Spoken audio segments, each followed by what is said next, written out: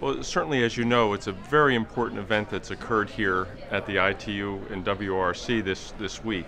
It really shows how the international community has come together in response to something the aviation community has known for a very long time, that a majority of the Earth's airspace, over 70% of it, is not tracked by any device, any radar, any type of capability.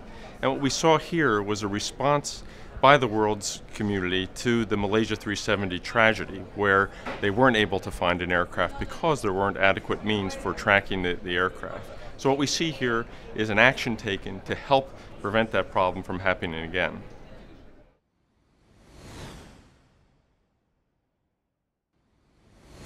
Well, this is very important because it now paves the way and clears the path for the world's air traffic control authorities to begin using a capability that will begin implementing next year and will be in place by 2017 that will allow an aircraft to be tracked anywhere in the world, provide that information to air traffic controllers to improve the safety and the efficiency of air travel around the world.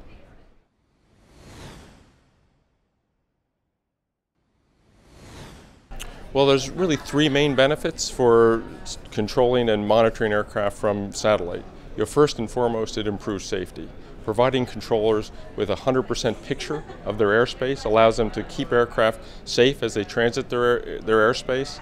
Second, by providing that capability, the air traffic control authorities can allow for more efficient routes through their airspace, saving the airlines a significant amount of fuel. And then, of course, once you are reducing the amount of fuel that's being burned by aircraft, you make a significant reduction in carbon emissions by those aircraft.